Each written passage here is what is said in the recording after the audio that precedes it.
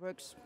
It works. Billy Twomey, it's the first time that a foreign rider, especially from Ireland, won the German jumping derby. I think it's about 19 years ago. When did you decide, okay, I will do the derby especially? Yeah, but I have a very good derby horse, so it made sense to try. He was second in the Hickstead Derby last year, and he's familiar with all the natural obstacles, so it was worth to try, and it's worked out well today. What's the name of your groom? I saw her with Diaghilev walking around, and she always said, oh, my heart goes bump. Yeah, Kerry, she's been with me for, I don't know how many years now, but a long time. She's fantastic with the horses.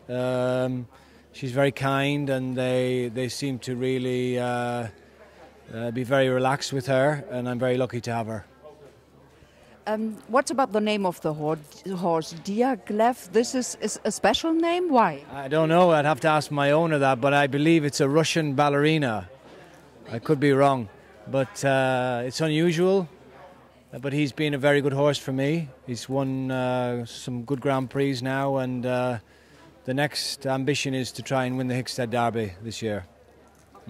Will you do one more stage of the DKB-Riders Tour, maybe Wiesbaden or Münster? It's a CSI 4-star show. Probably, I think Wiesbaden is already next week, so that's probably unlikely. But maybe some of the other shows at the end of the year, end of the season, definitely, I'd say. Congratulations one more time. Thank you very much, and safe travel home. Thank you very much. Cheers.